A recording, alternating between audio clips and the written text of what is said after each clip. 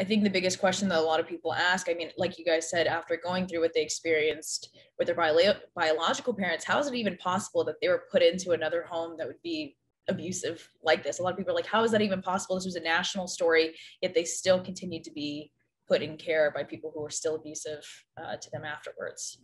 What's so horrific about this situation is that when they were with their biological parents told them, you better not tell anybody about what's happening in our house, because if you do, you're going to be removed from us, and they're going to place you in a house where the people are going to abuse you even worse than we did. And that's exactly what ended up happening to these kids. I mean, their worst nightmare was fulfilled.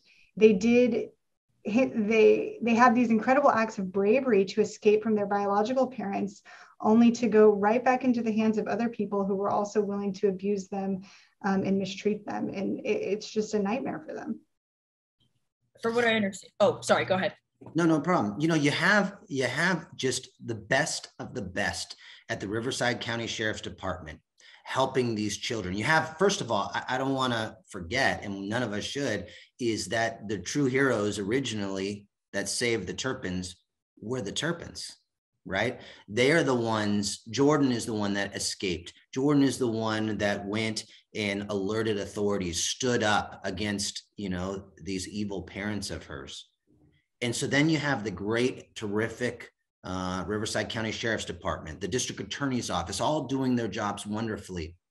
And the county has these children that they know are the most vulnerable children that they've ever had, right? National attention. And what do? They hand them over to ChildNet, close their eyes, and hope for the best. It makes zero sense.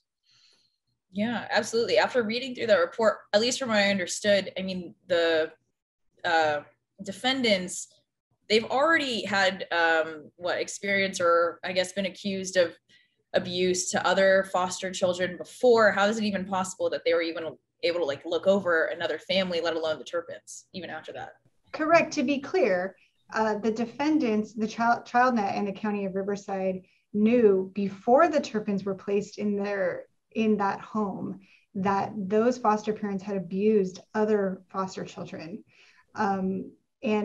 And obviously there are homes within Riverside County that they could have placed them in that would have been, exceptional foster homes. And you would think for these children, when the eye of the entire world is on the county, that they would place them in an exceptional foster home where they would have the opportunity to heal and grow and move on.